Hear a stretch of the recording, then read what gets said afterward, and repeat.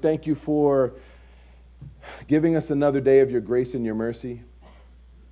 Lord, you are so, so good to us. We just want to pause and reflect on your goodness and thank you for your goodness, your mercy, your grace toward us.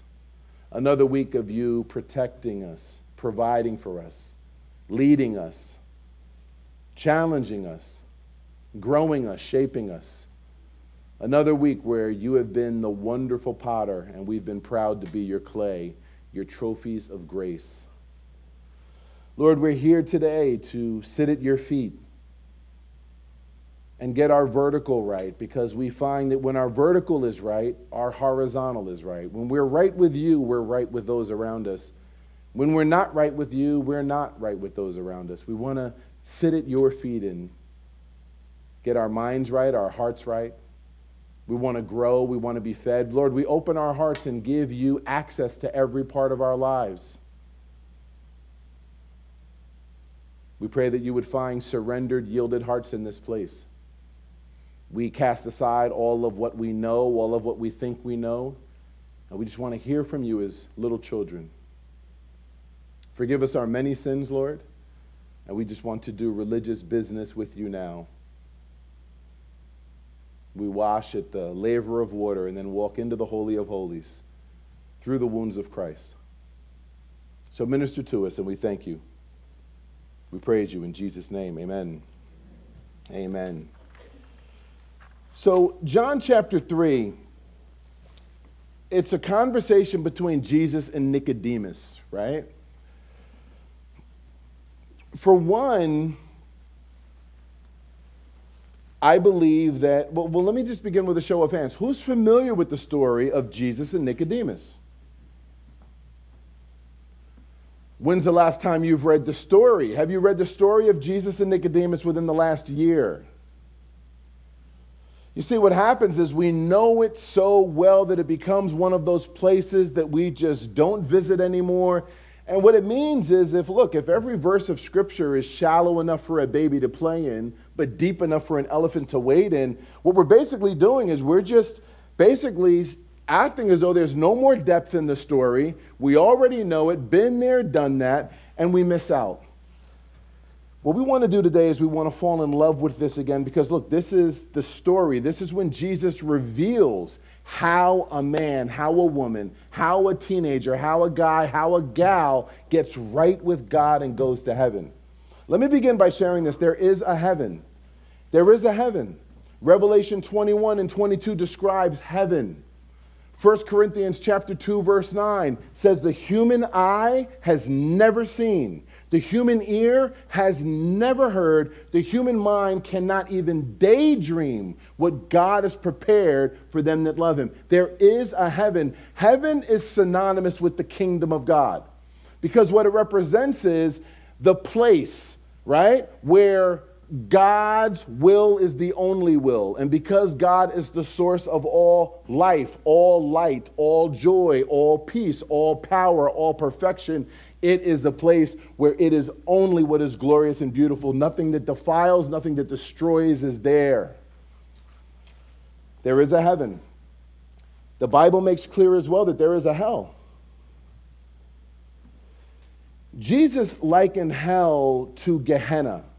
Gehenna in Israel was this valley, and basically when you're swinging around Old City Jerusalem and you're on your way to another part of Jerusalem, you pass this valley. It was the valley of Gehenna. Actually, it was the valley where they would worship the god Molech. Molech was a statue with the arms of a man, the head of a dog. It was made of like a cast iron. Let me just ask you a question. You ever grab the iron skillet without the oven mitt on and just the number it does? And even though the handle's not under the flame, again, you got that nice third-degree burn you won't forget? Well, basically, these statues were metal. What they would do is they would fill the inside with fire. The whole statue would grow hot, and as the drummers began drumming, they would take their babies and place them in the arms of this statue, and the babies would fry and cook alive, and the drummers would drum to drown out the screams. So whenever you read in the Old Testament that they made the child to pass through the fire, It means that they offered up their children to Molech. Actually, King Manasseh, one of the most wicked kings in Israel, offered up his children on those arms to be cooked and fried alive. So that same valley in Jesus' day had become the dump. It is where, and interestingly, the village we go to in Alaska basically has a dump where a backhoe has dug a giant hole, and basically you just pull up and it's always on fire. It's always smoldering. The fire never goes out, and you throw your trash in. In Jesus' day, this same valley of Gehenna had become this trash dump. It was always on fire. The fire never went out. The stench was unbearable.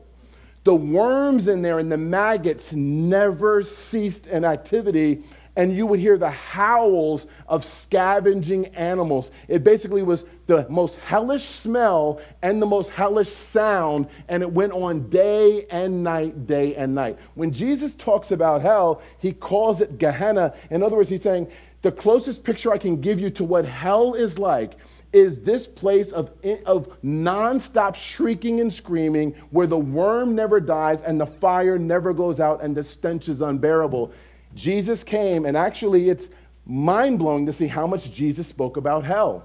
And it cancels out this wrong view called nihilism, which teaches it just like a log in a fire eventually ashes out, that those who go to hell eventually just kind of ash out and cease to burn. Hell is forever. Heaven is forever. Man has a choice. And when someone goes to hell, it is not because God has sent them there. It is because they have rejected the good news of Jesus Christ and chosen hell. People choose hell.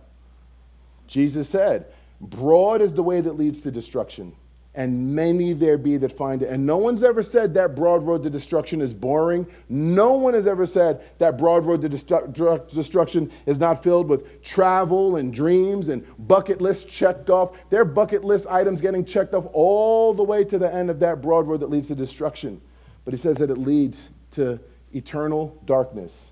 He says, broad is the way that leads to destruction, and many there be that find it, but narrow is the way that leads to eternal life, and very few find it. And the reality is, in a world of lights, camera, action, very few want it.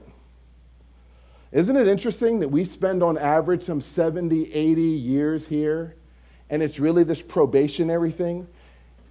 Naturalists live as though this is their life. So, YOLO, you only live once.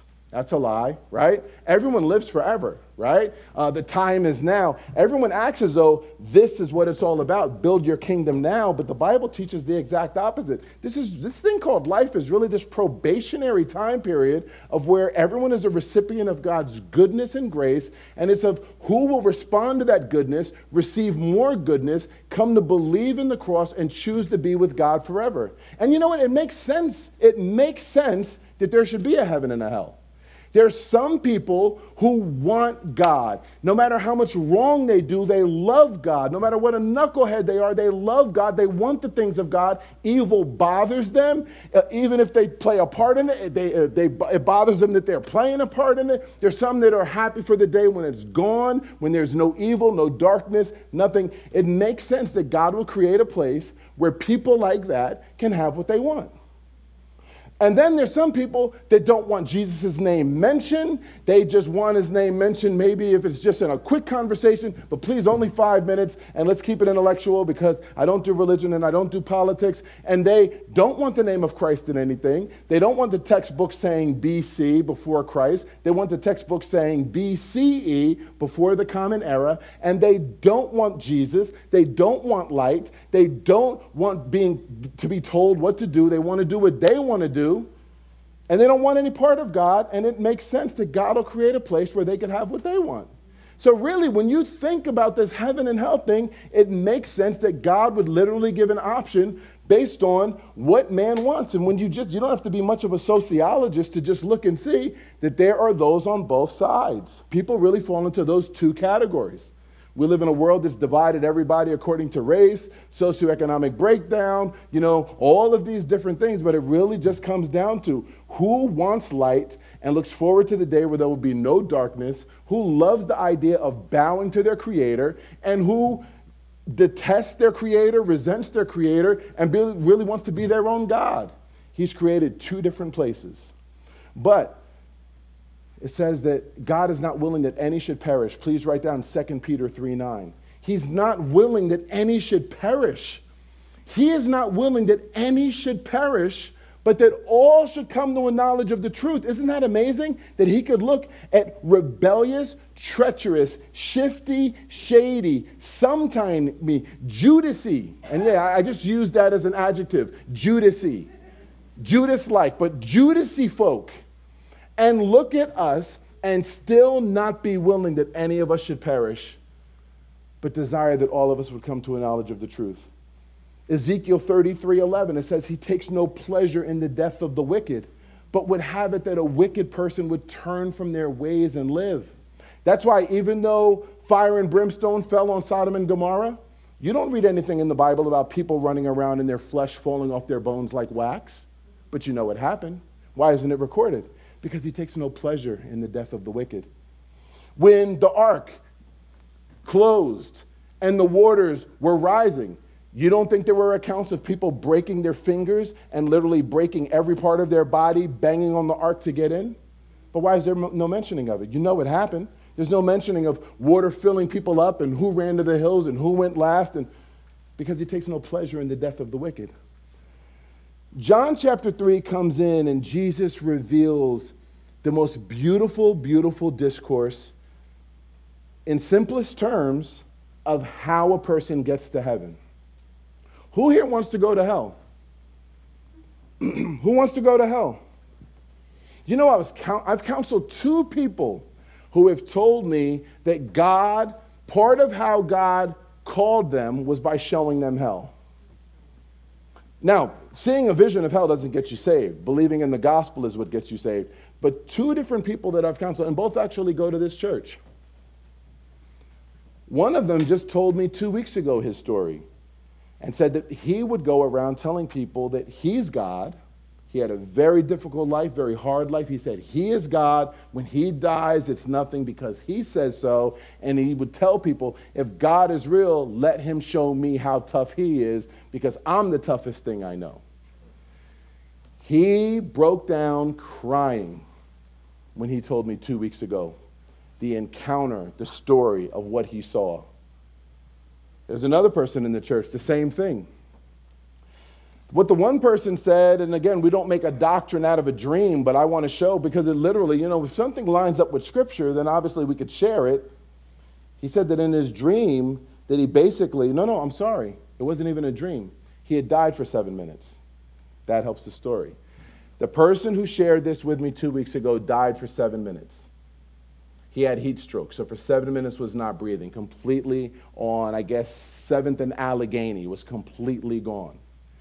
He said that basically he went and he said, well, for starters, people talk about the Golden Gates. He says, when I went there, I didn't see golden gates. The gates were more white.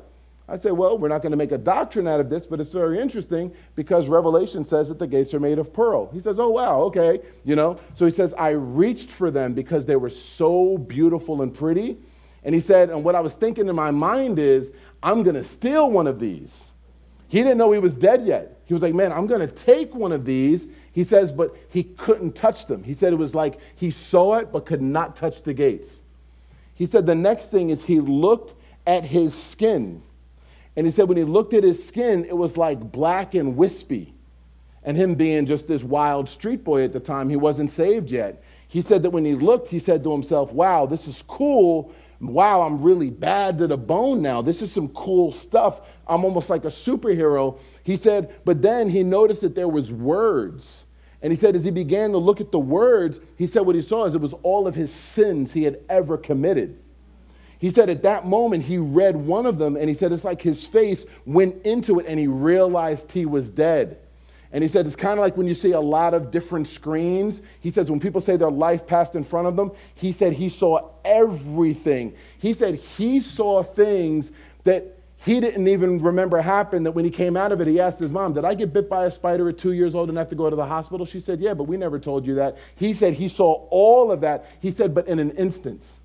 And then he said, can you imagine, he said to me, and now he's crying, and this is a tough dude, who's crying in front of me now 2 weeks ago.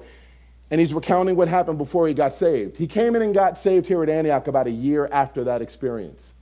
But he said, can you imagine, he said, all the pain you've been through in your life, every pain, the abuse, the hurt, the rejection, the physical pain. He said, imagine all of that in your pain coming and experiencing that all funneled into 1 nanosecond.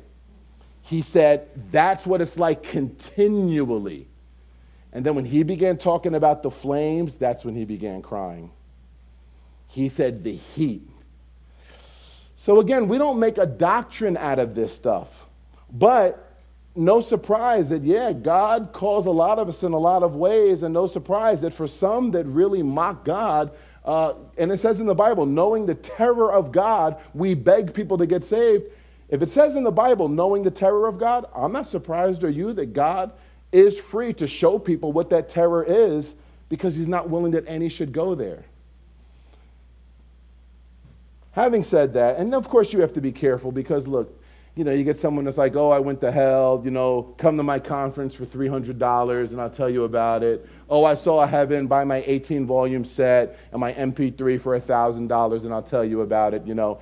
I will tell you, people who've shared with me both what they've seen concerning heavenly things and what they've seen concerning hell, they're very humbled at any time when they bring it up, and the last thing you see them doing is tap dancing. It produces a very remarkable deep humility. It's very in and out. They're not, you know, it's not, oh, pat me on the back and who wants to hear next and what's the next teaching experience, you know?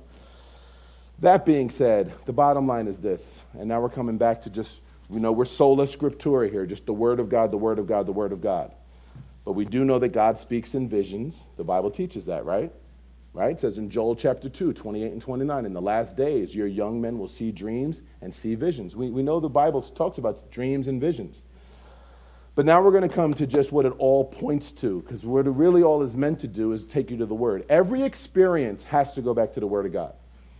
Right? Every experience, every dream, every prophecy has to go back to the Word of God. No matter how amazing it sounds, no matter how, oh my gosh, my hair stood up in my arms when he was talking to me, everything has to go to the Word of God. When you drag it through the Word of God, if it lines up with the Word, okay, well then, hey, praise God. Maybe it is from the Lord. If it doesn't line up with anything in the Word, well then it's got to go. That's how you hold everything up and judge things. 1 Corinthians 14 actually gives good instruction on how you judge prophecy and all different things. You guys, you familiar with that chapter?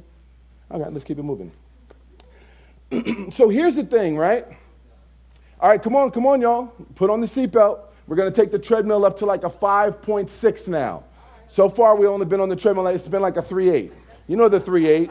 3.8 is when you're still on your phone, you know what I mean? Setting up the AirPods, you know, 3.8. You know, you do a lot, work the remote if you're in front of a TV, you know. But now we're getting up to 5.6. There's no time for any of that no more, all right? So we're at 5.6 now. Check this out, all right? Check this out. Jesus is going to have a conversation with this guy named Nicodemus, and he's going to tell this dude named Nicodemus how to get to heaven. Here's what's deep. Nicodemus is that dude. Now, we know that everyone's a sinner. We know everyone's a stone cold sinner. We know that Romans 3:23 says all have sinned and fallen short of the glory of God. All have missed the mark. If it's an arching term, all have pulled back the bowstring, tried to get the bullseye, and missed it horribly. All have sinned. But you know how in life there's just some people that you're like, I know, but that's a good person though, right? You're like, oh, I know I shouldn't call anyone a good person, but that's a good person though. Yeah, come on, you don't know that person. You don't know that person that doesn't walk with God, doesn't talk about God. But they're moral at work. I mean, it's all about it at work. They get every award at work. They're just so nice. You never seen them in a bad mood. That person that you're kind of like, man, you're more loving than some Christians I know. You know what I mean? Wow, man, you're more loyal to the soil than some believers. You're a good person. Here's what's deep. Jesus is going to have of all the people Jesus could have had the conversation with, about how you got to get into heaven, he has it with the one that you would consider the good person. In other words, we would almost expect that Jesus would have this conversation with the woman of the night. We would almost expect that Jesus would have this conversation with the woman that 7 demons came out of. We would almost expect that Jesus would have this conversation with Zacchaeus, the stick-up boy who was up in the tree, or Barabbas. He's having the conversation with the one who, without calling on the name of Jesus, still gets employee of the month, is captain of the block, is the one that wins every board game, and then is so humble that they act like they didn't win. Just that person that seems like that good person. This, of all people, look at the wisdom of God. This is the one he has that conversation with, because even all of us need it ever instilled in our minds that there's none good, not one. And the only way for any man, all sinful mankind, is to go through Jesus Christ. And he's going to share that here. So check it out. It says here, and remember when this was written, there was no chapter breaks. There were no chapter breaks. So we're going to go from chapter 2 right into chapter 3. Y'all with me? It says this. Look at John chapter 2, verse 23. And remember, the treadmill's at a 5.6 now. Let's keep it moving. It says, now when he was in Jerusalem at the Passover, in the feast day, many believed in his name when they saw the miracles that he did. Remember, there were 3 feasts that every Jewish male in the then known world had to report to Jerusalem for. The city would go up to 2 to 3 million people during these feast days. It's saying this is during the Passover feast. Millions of people are there. And what does it say here? It says, many believed on his name. Many became believers when they saw the miracles he did. Right? Check this out, because this is going to set the stage for Nicodemus. But what does it say here? But Jesus did not commit himself unto them because he knew all men. What did it just say? It says he didn't trust them. It says millions of people are there. It says of those millions, many became believers when they saw the miracles he's doing. But Jesus, who knows all things, he didn't trust them. It says that he didn't trust them, meaning he didn't trust them to give them more revelation about himself. He didn't trust them to take them deeper. He saw that they were shallow. And who has the right to do that? Well, Jesus. Write these verses down. Hebrews 4:13. It says that there's no creature that is not manifest in his sight. All things are naked and open unto his eyes, to whom we must give an account. Write down John chapter 5, verse 42. Jesus tells the religious rulers, I know you. You don't have the love of God in you. You're acting like you do, but you don't. John chapter 6, verse 64. He says, there are some of you who don't believe. And then it says, because Jesus knew from the beginning who they were that wouldn't believe and who would betray him. We're looking at Jesus, who knows every creature. We're looking at Jesus, who knows what really is in every heart. We're looking at Jesus, who looked and knew Judas was going to be the one that was going to betray him. Jesus, who looks at the religious rulers and says, I know you don't have the love of God in you, no matter what kind of church talk you talk. And then in Revelation 2:23, he says, all the churches will know that I am the one that searches the reins and the hearts. The reins means the kidneys. I'm the one that looks all through your guts and everything, and I know the real deal. So no wonder when we come back to John 2, verse 24, even though many are believing on him, it says that he would not commit himself to them. It just means this. Doesn't mean he didn't love them. Doesn't mean he wasn't willing that they wouldn't perish. Just means that he did not see in them. Listen. He did not see in them what caused him to want to entrust more heavenly gems to them. He saw that they were just fine with the superficial, they didn't want to go deeper, and that he was not going to be casting out the pearls to those that were going to trample over it. Isn't that deep? Would you write this down? Write this down in your notes. For Jesus to entrust himself to believers, there must be progress in their knowledge of him. For Jesus to trust himself to believers, there must be progress in their knowledge of him. To those that are just content to say, yeah, I believe he's everything he says he is. I believe he was born of a virgin. Who doesn't? Who wouldn't? I believe that he died on a cross. And they don't want any progress in that. They don't want to go any further in that.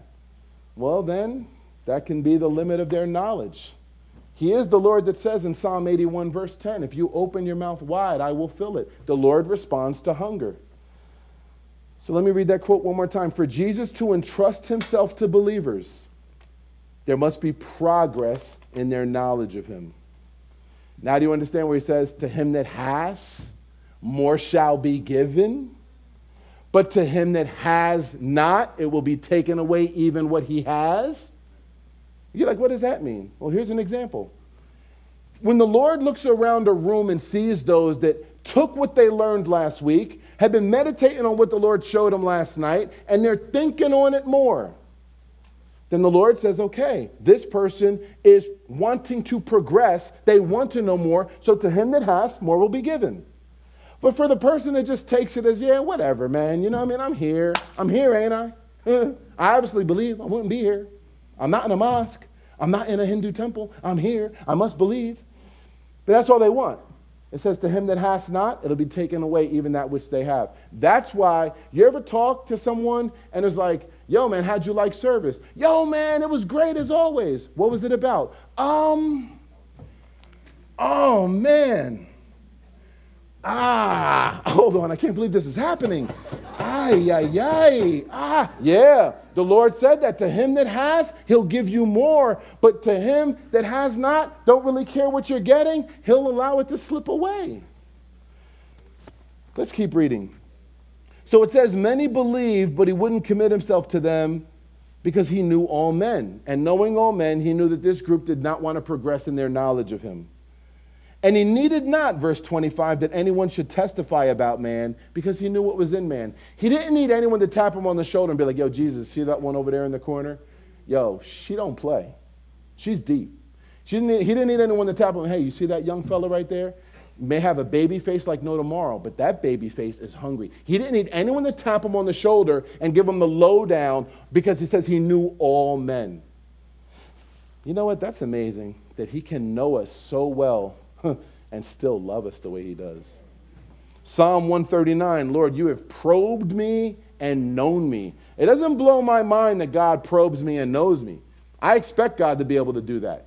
It blows my mind that he could probe me, know me, and still be eternally, indescribably in love with me.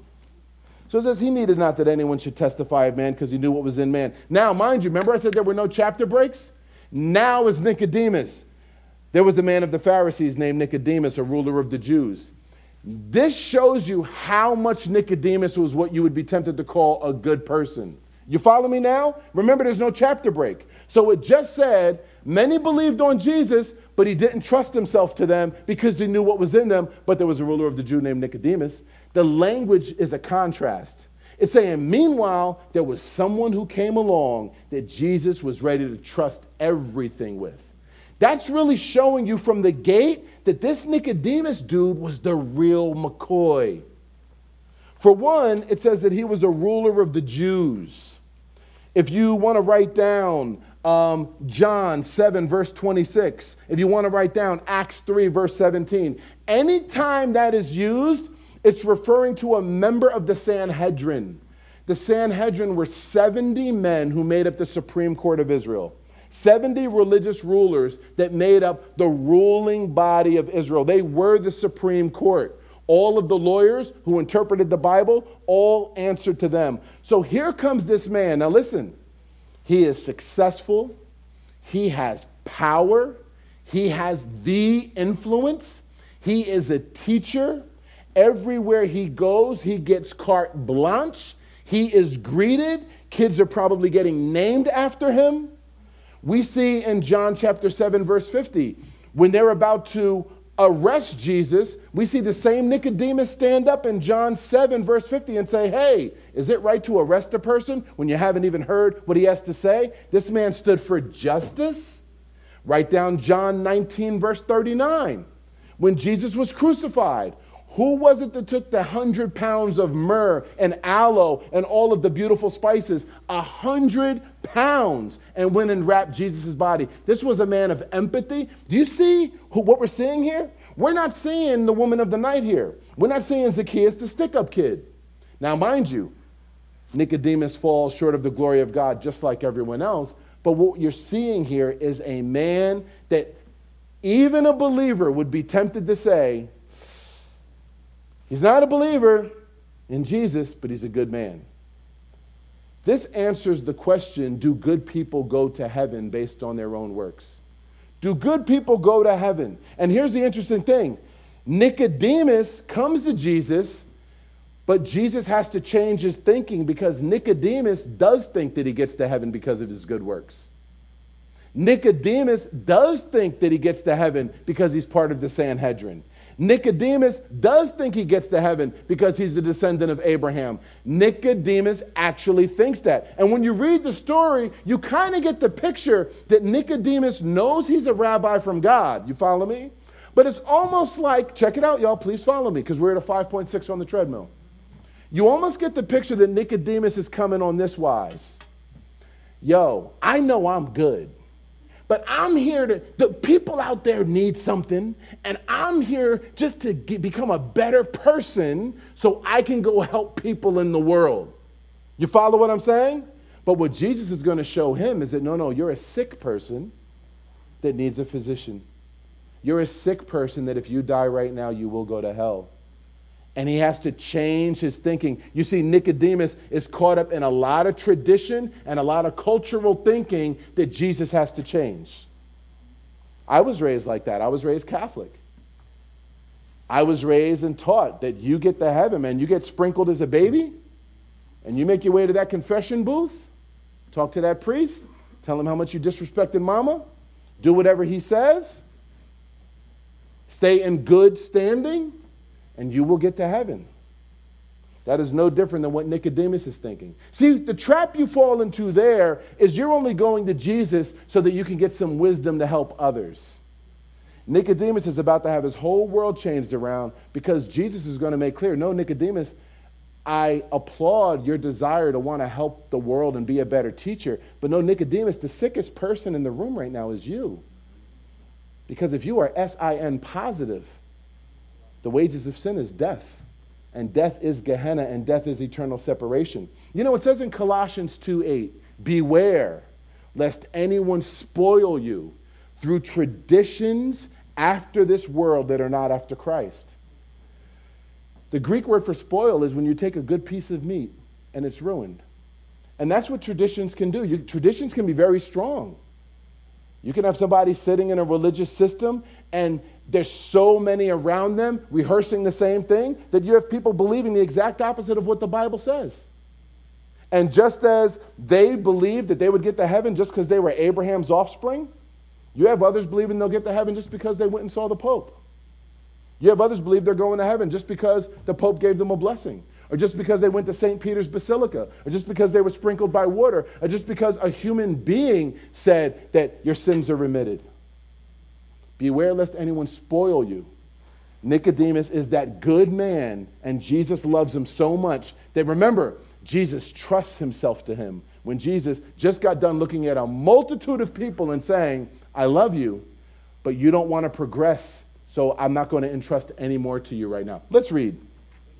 So there was a man of the Pharisees named Nicodemus. He was a ruler of the Jews.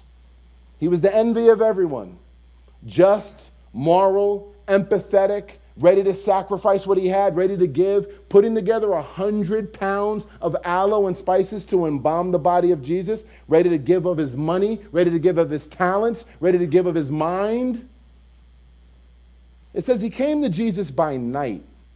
And interestingly, a lot of people say, well, okay, yeah, to be a member of the Jewish Supreme Court, you had to come to Jesus by night because you could be ostracized because, remember, the religious mob, the Sanhedrin, already wanted to crucify Jesus. But here's another thing to add to it. Night studies were actually held in high esteem by the rabbis. So is it really that he was coming because he was a coward? Or was it because this is yet another mark of what made this guy just a respectable dude that did the right things? Yo, nighttime was study time for the rabbis. So is he just coming because he's a coward? Or is he also coming because that's what he did? He did what he was supposed to be doing at night. He comes to him and he says this. He says, Rabbi, which means teacher. We know that you are a teacher that's come from God, because no one can do the miracles that you do unless God is with him. we know that you are a true teacher. And he's saying we. Obviously, there were others that were just facing the music but not going public. He's like, I represent a bunch of people, and even if they're not admitting it, it ain't hard to tell, right?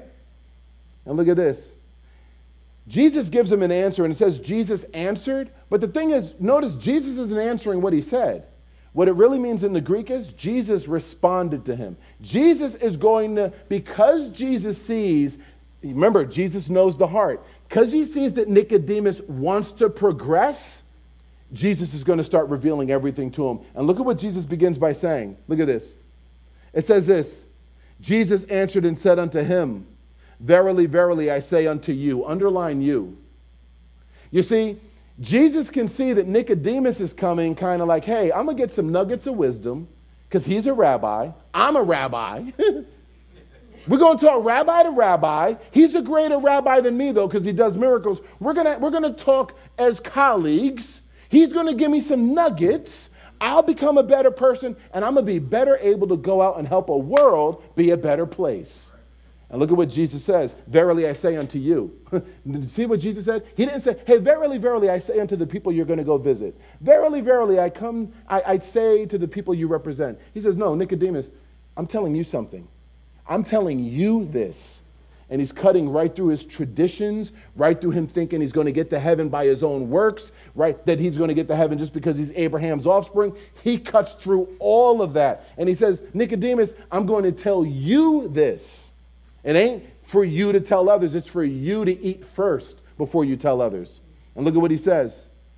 Verse 3, except a man be born again, he cannot see the kingdom of God. The Greek word for again actually is anothem. It means unless a man is born from above, he cannot see the kingdom of God. See actually means this. It doesn't just mean you won't get there. It means you won't even have the eyes to see it. You won't even be able to see it. You cannot see the kingdom of God. Remember, the kingdom of God represents heaven, but the kingdom of God is also God's message to mankind as revealed in Scripture. The kingdom of God is also a heart that's bowed to the Lord and walks with him and can actually sense what God is saying. God is telling me I got to stop this. God is convicting me about this. God is encouraging me about this. God is speaking to me about this. It says, if you're not born from above, it will be like, it's like explaining to a baby that's in utero what the outside world is like. You're only this far away from it. You're only this far away from it, but it's right around you, but there's no way you can even understand it. He's saying if you're not born from above, you will not be able to see the things of the Spirit of God. You will not be able to see the things of the kingdom of God. And here he's telling this to one of the most respected, most just, most empathetic, most philanthropic, amazing guys walking through Israel, who even has the humility to come to Jesus in the middle of the night, and who was up at night doing his homework when he should be. And he says, you, with all of your merits and everything, if you're not born from above, you will not see the things of the kingdom of God. You won't see it. You won't go there, and you won't even see what's right under your nose. You need the Holy Spirit. Look at this. Nicodemus said to him, well, how can a man be born when he is old? And it looks like he's asking a silly question, but it's actually a very deep question. Follow this. How can a man be born when he is old? Can he enter a second time into his mom's womb and come back out again?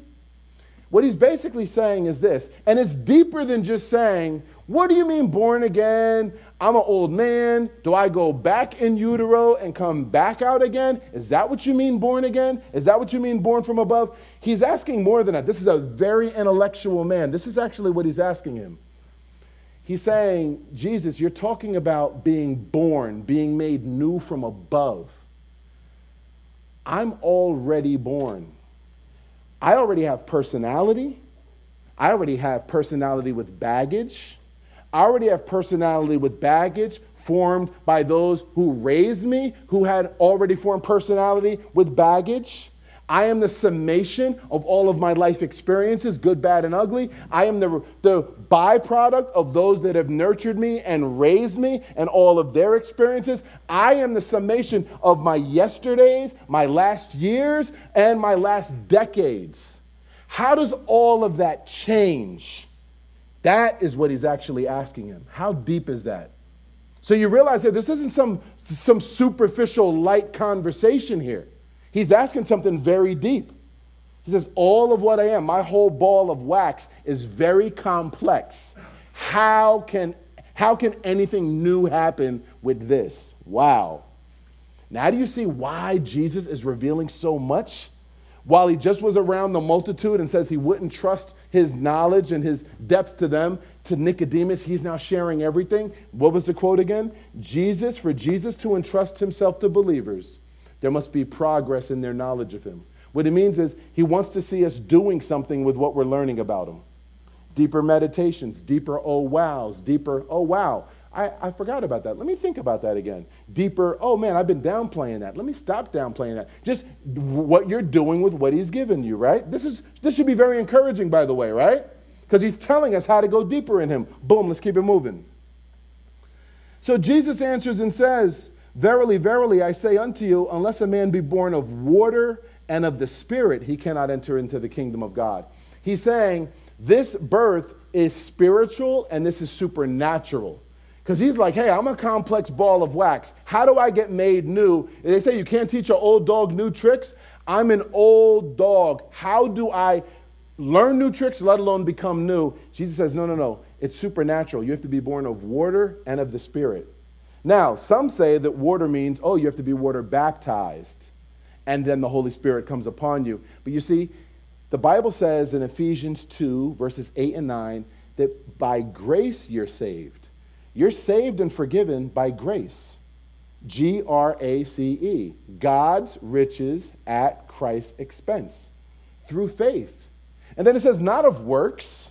It's not by your works. It says it's a gift of God and it's not by works, and that's why nobody can brag. It then says this, write this down, Isaiah 64 verse 6. Isaiah 64 verse 6. Are you ready for this one? And I double-checked the Hebrew this morning to make absolutely sure. Isaiah 64, verse 6. For the person that thinks their good works will get them to heaven. It says in Isaiah 64, verse 6, we are all as an unclean thing. And all of our righteousnesses, all of our best foot forward, are filthy rags before him. Do you know what the Hebrew word for filthy rag actually is? It's used menstrual cloth. It's saying that if you think that you could present your good works to God and on that grounds get into heaven, the Lord sees it as used menstrual rags, which meant you were ceremonially unclean in the Old Testament and couldn't enter the temple. So just like one could not enter into the temple with used menstrual cloth, one cannot enter into heaven with your best foot forward, which in God's sight is used menstrual cloth. It can never get into the temple. Man can never get to heaven by good works. Why do you think John the Baptist said to the self-righteous Pharisees, don't start bragging about being the children of Abraham. You better repent, because God could turn these rocks into the children of Abraham if he wanted to. So when Jesus says here, except a man be born of water and of the Spirit, what is he referring to? Remember, John the Baptist came on the scene and said, I baptize you with water, but there comes one mightier than me. The water baptism represented repentance. Water also represents hearing the word of God. Ephesians 5:26, the word of God's called water. Romans 10:17 says our faith gets activated when we hear the word of God. When we hear how to get saved, we place our faith in that. Faith comes by hearing, and hearing by the word of God. So what he's saying is this. Check it out what he's really saying to him. He's saying, Nicodemus, you're wondering how a complex ball of wax like you can be born again? He's saying it has to happen by water and by the Spirit. Water means you have to be willing to repent. You have to be willing to repent of all of your sins and agree with what God says about them. 2, God provides the Spirit. So actually man and God meet. Man brings the water, the baptism of repentance, meaning a repentant heart.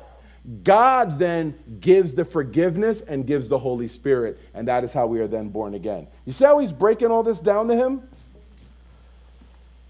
So he says in verse 6, that which is born of the flesh is the flesh, Nicodemus, but that which is born of the Spirit is the Spirit. He's trying to get Nicodemus away from thinking about it in the physical. Really what he's doing here is Nicodemus is supremely intellectual. He's teaching Nicodemus, your intellect is a blessing, but it's getting in the way right now. And how many are those that their intellect just simply gets in the way because they have to master something in order to somehow believe it? If I put a physics formula on the board with all the different constants of gravity, are you guys ready to, or do you need to be able to solve all of that and get A's in physics all throughout Harvard and MIT and Purdue Engineering in order to believe in gravity? Or are you still afraid of heights even though you get F's on those papers? Are you still afraid of airplanes and turbulence even though you get F's on those papers? You see, you don't need to understand something fully in order to believe it. Look at how you operate with gravity. You can't explain it to nobody. But you're very careful on edges. You're very careful when your kids get on edges because you believe in it even though you don't fully understand it. He's saying, Nicodemus, you're a sharp tool. You're a smart cookie, but your brains are getting in the way right now. He says, that which is born of flesh is flesh. I'm talking about being born of the Spirit. Let's keep reading. Marvel not, verse 7, that I said you must be born again. He's like, stop thinking so much. Verse 8, he says, take the wind. The wind blows where it wants. And you hear the sound thereof, but you can't tell where it's coming from. You can't even tell where it's going. So is everyone that's born of the Spirit. He says, think of the wind. You don't see wind, but you see its effects. You're not going to see all of this, Nicodemus. You'll see it with the eyes of faith, but it's just like the wind. You don't see the wind, but you see the effects of the wind. You see the trees move. You see the leaves move. You're not going to see it, but you're going to see the effects. And what are the effects in our life? The fruit of the Spirit. We know when the Lord moves into our heart because you change. You become a new creature, 2 Corinthians 5:17. Things that didn't used to bother you bother you. Ways you used to be, you no longer want to be. Things that before you didn't struggle with, now you struggle with. At least now you struggle. Before it wasn't a struggle at all. It was a no-brainer. It was like, well, why not do this a million times over? Now it bothers you. You change. You're a different person. Not spending time with God bothers you. Not going to church bothers you. Not loving someone bothers you. And it's more than just the actions. Then your attitude bothers you. I remember when I was in the world, I didn't care if my attitude was bad. As long as you didn't know, I could wish you were dead. I could wish you and your whole family were dead. But as long as I didn't show you, then there was no way you knew. And I walked away and I was like, hey, everybody wins. I got to wish you were dead and you didn't know and whatever. But when you become a born-again believer, even though no one on the planet knew about your attitude, it bothers you. What about your motives? When I was a non-believer, it was all about my manners. As long as my manners were cool, you didn't need to know my motive. I was hanging out with you just because you had money, and I wanted some of it. But as long as you didn't know, that didn't matter. I wasn't bothered. It was like, as long as I behaved and had the right manners, I didn't. But then you become a born-again believer. Now your motives. And then the Lord wrestles with you. The Word of God opens up to you. When I was a non-believer, I used to rip out Bible pages and roll joints. It was one of the best alternatives to rolling.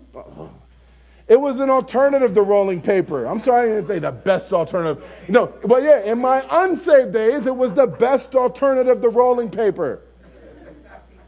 I got to keep it PG, y'all. Pray for me. But I'm talking about that dude.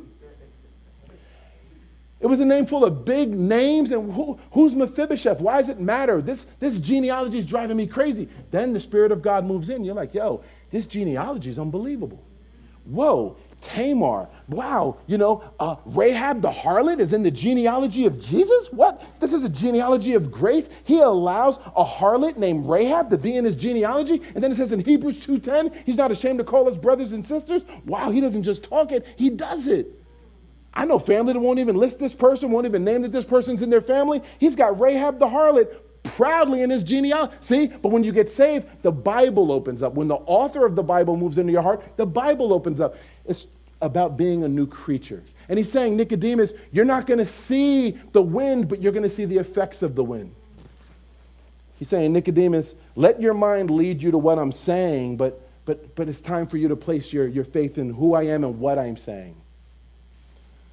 So then he says, Nicodemus answers and says to them, how can these things be? Underline that, because now what you're seeing is a progression with Nicodemus. Because now Nicodemus moved from, I don't know, Jesus, you got to break this down a little more, to now he's actually saying, okay, Rabbi, how can I get this eternal life? There's a progress here. And do you see how Jesus keeps giving more? Again, I want to read that quote again. For Jesus to entrust himself to believers, there must be progress in their knowledge of him. Yo, isn't this a story that just gets you back to being excited all over again about just being born again and hopefully equipping you to be able to share with people? And don't you appreciate so much who Nicodemus's character was? The Bible really is giving him a lot of compliments, but even those that get the most compliments in the Bible are still sinners that need to ask for forgiveness. Mary needed the blood of Jesus just as much as me, just as much as you. The Catholic Church will teach you the Immaculate Conception. Do you know Immaculate Conception and virgin birth are two different things? Some people think it's synonymous. I was raised the Immaculate Conception. The Immaculate Conception teaches that Mary was sinless and remained sinless. The Bible does not teach that at all. The Bible teaches that she remained a perpetual virgin. The Gospels tell you in many accounts that she had other children after Jesus. She was a virgin when Jesus was born. But do you see how just as Nicodemus had to be corrected from a lot of traditions that were not biblical, though they were very strong and prevalent, so many of us have to be corrected of a lot of traditions. But look at the love of God. And let me tell you, by the way, my grandmother died as a Catholic. Died in my arms as a Catholic. You know what she said to me? She said, when I grew up down in Virginia, Aaron, as a mulatto, as a half Cherokee Indian girl and half Jewish, and was rejected by everyone because to be half Jewish and Indian in Virginia back in that day, she said it was the nuns that took me in and loved me. She said, so now I understand it's all Jesus. Now I understand that it's all about receiving Jesus, but just in love for the ones who took me in, I'm just going to remain proud to be Catholic. Praise God. Because in heaven, there's not a Baptist section. There's not a Pentecostal section, Presbyterian section, Catholic section, or anything. Heaven is made up of individuals who respond the same way Nicodemus responds. It's made up of individuals who have made the decision to repent and receive Christ as Lord and Savior. Let's keep reading. So he says, how can these things be? Look at what Jesus says. Verse 10, Jesus says to him, art thou a master of Israel and don't know these things? Do you know actually in the Greek, he's calling him the master. Nicodemus was the man. And that's why Jesus is saying the definite article there is the. Are you not the teacher? Are you not the man and you don't know this? He's holding Nicodemus accountable for not seeing what the Old Testament taught about this. Verily, verily unto you, we speak what we know, and we testify what we've seen, but you don't receive our witness. Jesus is bringing himself to the witness stand, John the Baptist to the witness stand, and all the prophets in the Old Testament that said, Ezekiel said, the days will come where I will give Israelites a new heart. I will take away the heart of stone and give it a heart of flesh. He's saying, we've been talking about this, but he's saying you've been caught up in your church traditions and not been getting in the Word. If I've told you earthly things, verse 12, and you believe not, how will you believe if I tell you heavenly things, he says. Now, this is where it gets deep, but let me read the quote again. For Jesus to entrust himself to believers, there must be progress in their knowledge of him. You'd almost feel like Jesus is telling him, like almost like the sensei, class is over. If I tell you earthly things and you don't get it, how are you going to get heavenly things? And like he walks away. But it can read like that if you read it quickly. But no, he's about to take him into the heavenly things, but he's prepping him. He's like, yo, he's basically telling him, put your seatbelt on, because now we're going from 4,000 feet in a little prop plane. Now we're going up in a rocket ship. And yo, check it out what he's about to do. He says, verse 13, no man has ascended up to heaven, only he that came down from heaven. He's saying, I'm the one that's come down from heaven with the message, even the Son of Man which is in heaven. What it means is the Son of Man whose abode is in heaven. He's saying, even as I'm here, I'm the one that came down from the throne. I'm the one who inhabits eternity, Isaiah 57:15. And then he says this, check this out. Now he's about to take him into the heavenly things. He says, as Moses lifted up the serpent in the wilderness, even so must the Son of Man be lifted up. Underline lifted up. Now, for us to see, lifted up, lifted up, lifted up, what's that mean? Let me tell you, in this day, with the Roman government, lifted up was a known fact that it meant being crucified. See, that's when we read, it helps to know the cultural context. To be lifted up was slang for, a Roman crucified somebody. Rome crucified another person. He's saying this, Nicodemus, I'm about to take you real deep now. He says, just like Moses lifted up the serpent in the wilderness, even so the Son of Man must be lifted up. Do you remember? Check it out. Now, check it out. Y'all ready?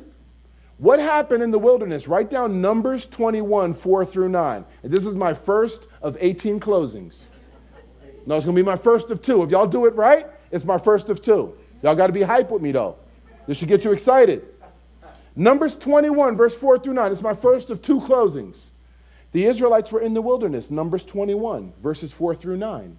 It says that they didn't like the way God was leading them on the way. They didn't like it. There wasn't enough, virgin pina coladas. There wasn't enough regular pina coladas. There wasn't enough, slip and slides. And it just wasn't where they wanted to be going. So they began murmuring against God for like the 10th or whatever time. Like, we should have just stayed in Egypt and died. What did God do? God allowed serpents to bite them. People began dying. Even in God's judgment, though, he's so merciful. As people were dying, he said to Moses, Moses, get brass and fashion it into the shape of one of those serpents. Put it on a pole and hold it up in the air. Whoever is dying of that bite, if they look at that pole, they will live.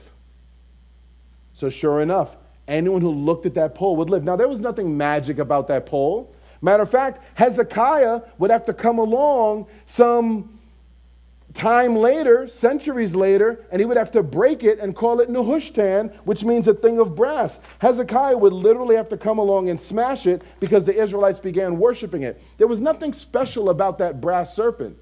Do you know what it was? Follow this, y'all. It was just people doing what God said and believing it. See what he's saying to Nicodemus? The same way, they just looked, did what God said, and believed. He's saying, I'm just telling you, you want to know how to get to heaven? Just look at me dying for your sin on that cross and believe and do what I say. Repent and you will live forever. He's making it real simple for him. But he's taking them up to the heavenly ways now, right? And then he says, whoever believes in him will not perish but will have eternal life. And then he says the 2 verses that we all celebrate and know. Nicodemus is the one that got this nugget. For God so loved the world that he gave his only begotten Son, that whosoever believes in him will not perish, but will have everlasting life. For God sent not his Son into the world to condemn the world, but that through him, the world might be saved. Read it again and put your name in. For God so loved Aaron. See, I always believed that Jesus died for the world. I remember getting my crucifix for my communion, then I lost it. My grandma brought me another one for my confirmation, then I lost it. I always knew that Jesus died for mankind.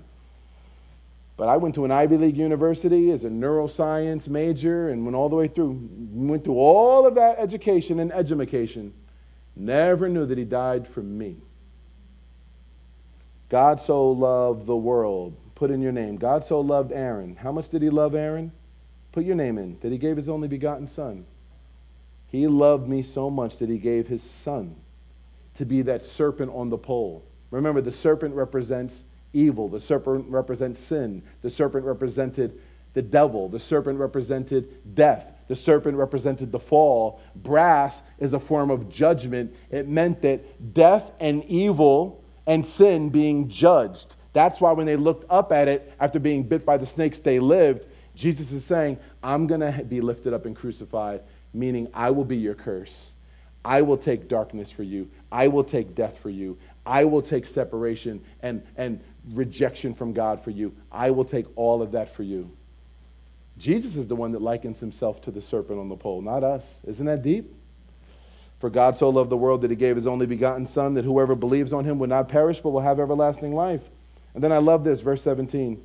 God sent not his Son into the world to condemn the world, but that the world through him might be saved. Put your name in it. God did not send his son into the world to condemn Aaron, but that through him, Aaron might be saved. What it should say is that God sent his son to condemn Aaron. The way it should read is that Aaron, he was in New York one night talking like he was going to live forever. He went around a corner and boom, God sent his son to knock his block off or just make him vaporize and go to hell. But it says that he didn't send his son into the world to condemn me. He sent his son into the world to save me. He sent his son into the world to save you, to save us from our self-righteousness, our pride, our arrogance, our self-will, to save us from us, our sin, our envy, our murder, everything. Jesus said out of the heart comes adultery, theft, murder, fornication. He said these things just naturally spew out of the heart. Jesus came and paid the price for all of it. And what did he say on the cross? Tetelestai. What does that mean? In Aramaic, it means paid in full. I paid it all. So you see, this is the message we have. And I would encourage you to reread the story. You should be able to explain to someone what it means to be born again, what it means to be born from above. It says in 1 Peter 1, verse 23, being born again, not of corruptible seed, but of incorruptible, by the word of God that lives and abides forever. Titus 3:5, not by works of righteousness that we have done, but according to his mercy he saved us, by the washing of regeneration and the renewing of the Holy Ghost. It is a gift. Can you imagine what heaven would be like if we got there by works? Can you imagine how obnoxious it would be? One, Jesus would get no glory, no props. It would just be, and it'd be all divided. Like, yo, we're the $1 Million Club. You know, we're in the hood. Our good works, we're the hood club. We did our good works in the hood. Yo, we were the ones, like, we're the corporate good works club. It would turn into hell. We would make it hell. It'd be division. It'd be bananas. If you got there by works, well, here it was, man. I'd done some dirt. But you know something? I'm smart. I'm smart, though. Mama didn't raise a dummy. I'm smart. I had a feeling. I got this chest pain. And I went and got checked, and I found out that genetically I'm predisposed to this. I found out I had a year to live. Man, I went into the Peace Corps for that year. Man, I did it up, gave up a kidney, gave up an arm, gave up a leg. And listen, went into the Army, did this, went to med school, did it all in a year. Helped people, went to leper colonies, and that's why I'm here. Can you imagine what it would be like if we got there by works? And Jesus would be in the middle, and the lamb that was slain would get no praise. But because it's only because of the blood of Jesus, that is why it says in the Bible, we rest not day and night, and all we say is, worthy is the Lamb. That's why we take our crowns in Revelation 4, cast them at his feet. That's why it says in Jeremiah 9, 23 and 24, let not the rich man brag about his riches.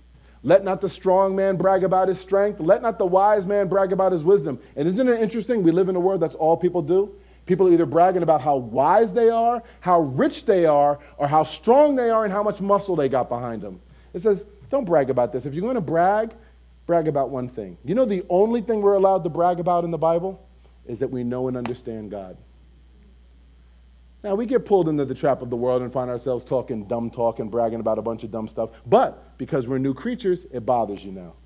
Because you're new creatures, you get convicted. So I told you that was my second and final closing, and I meant it. But here's the key now. 2 Corinthians 13:5. It says this, examine yourself. Let me tell you, we got 3 dogs at home. I don't want to say anything bad about them, so I'll let it be brief. I'll go home just to make sure the gate's closed in the back. Double check. How many of y'all go home just because you think the back door is... I get up at 3 in the morning just to go make sure the back door's shut. Leave and drive back. Just make sure the iron's off. It says in 2 Corinthians 13:5, examine yourself. Make sure you're really born again. Because Jesus said in Matthew 7, verse 22, that when he returns, a lot of people are going to run up to him and say, Lord, Lord. And he's going to say, I never knew you. Make sure that you truly, truly are born again and that you're just not in church. God must really feel a strong way about this, because he says it again in 2 Peter 1:10. Make your calling and election sure. Make sure you're really born again. It really sounds like a Lord who really loves us and really wants us to spend eternity with him, but also knows our hearts are so deceitful. You ever think somebody hated you and you were dead wrong? You ever think somebody liked you and you were dead wrong? Yo, man, this person hates me. They're mad at me. They're mad at me. They're mad at me. Then they call like, yo, what's good? I just been shopping for you. Or everything like, yo, that's my ace. This person's my ride or die. They'll go all out for me. And that person's like, yo, man, I don't even know you no more. We have a knack for swearing something and being absolutely wrong. That's why the scripture comes in, because our hearts are so deceitful, and says, make sure you're born again. Make sure you're saved. The Lord is not willing that any should perish. He wants us to be in glory with him. A perfect Savior for perfect sinners, and gives perfect forgiveness. Amen. Let's have the worship team come up now. And let this just be a time of reflection. For those who've not had conversations with loved ones, prayerfully today has helped you with that.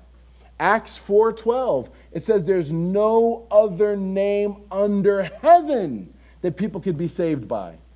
Galatians says if there's any other way for people to get to heaven, Christ died for nothing. Jesus said, I'm the way, the truth, and the life. No one goes to the Father unless they come through the Son. Jesus said, I'm the door. Anyone that comes up the wall is a thief and a robber. Jesus talks about the wedding ceremony, and people are in there and don't have the right clothing on. It means you're coming in your own righteousness. You don't have the righteousness that only happens when you accept Christ as your Lord and Savior. They get ousted from the wedding. Jesus keeps giving these stories of people thinking there's a back door, a side door, an underground tunnel, and every story he's calling people out and saying, if you don't come through me, you could be sincere. There are sincere Muslims. There are sincere New Agers. I used to be one. There are sincere Taoists. There are sincere occultists. There are sincere naturalists. But they're sincerely wrong. And not because I say so. Oh, who's Pastor Aaron think he is now? You know, he should have been done by now. Oh, no, not because I say so, because the Bible says so. Jesus is the one doing the heavy lifting. He's the one that said, there's no other way except through me. And there's no other answer for death. Only the resurrection of Jesus Christ is the answer for death. Ask an evolutionist why we die. Oh, they'll try to tell you what monkey we came from, but ask, why do we die? Why is there the second law of thermodynamics? Why do things tend toward disorder? Why? Why? Why is there corrosion? Why is there entropy? They won't be able to answer you. Why is there evil? They won't be able to answer you. Where did evil come from? Won't be able to answer you. Even the Muslim will tell you, well, we don't know for certain that you can get to heaven. But then they teach, but if you die in jihad, then you can go to heaven, and heaven will look like having 70 virgins for all of eternity for it to have pleasures with. Can't all be true. There's one truth, and that's the Bible. It's the only book that tells us history before it happens. It's the only book that lays out the scientific accuracy, the historical accuracy. And remember, you're looking at someone who hated this book. When I was an Ivy Leaguer at UPenn, this book made me sick. It actually made me laugh, because you have to be mad to get sick. I would laugh at it until I stopped listening to what everyone else had to say and studied it for myself. This is the Word of God. This is the truth. And I pray that if you've not given your life to Jesus, would you just give a thought right now, because it says, and notice, you know how the Bible ends? The Bible ends with an invitation. It says, and the Spirit and the bride say, come. And let whoever hears this come. And let him that is thirsty come. And whoever will, let him drink of the water of life freely. The Bible ends with an invitation to come. So maybe listen to this today, and maybe today is the day that you make sure, because I tell you what, if you die, the only sin he can't forgive you of is dying without making him Lord and Savior. You die, it's too late. Hebrews 9:27, when you die, you must be judged. It's too late. You've got to call on the one who beats your heart before your heart stops. That's the name of the game. And a lot of people, most people die, and it was not on their to-do list that day. So today is the day. People say, how do I know if it's the right day? If you understand the message, today is the right day. And if you're like, I'm not doing it today, How could you even be having that argument unless the Lord was drawing you? What do if you say, no, I ain't going up there. Why? You wouldn't even have that response if God wasn't even doing this. You wouldn't even be pulling back unless God was pulling you this way.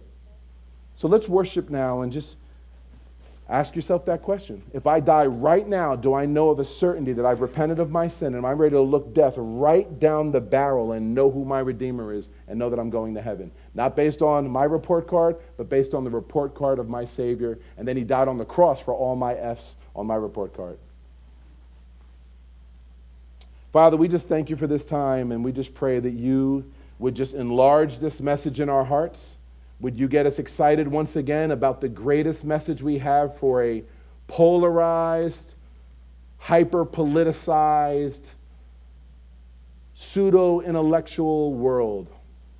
And get us excited about this message once again. Thank you for your wisdom. Thank you for Nicodemus, the one you chose to have this beautiful conversation with. And Lord, we just want to rededicate our hearts to you, Lord. We live in a world that pulls us in so many directions, but we want to fall in love with this once again. Would you, Holy Spirit, just drop upon us afresh and just make us love the things of God as we ought to, Lord. Lord, would you receive this morning's offering? Would you receive it as worship from us to you? Be glorified with every penny, and we thank you. In Jesus' name we pray, amen.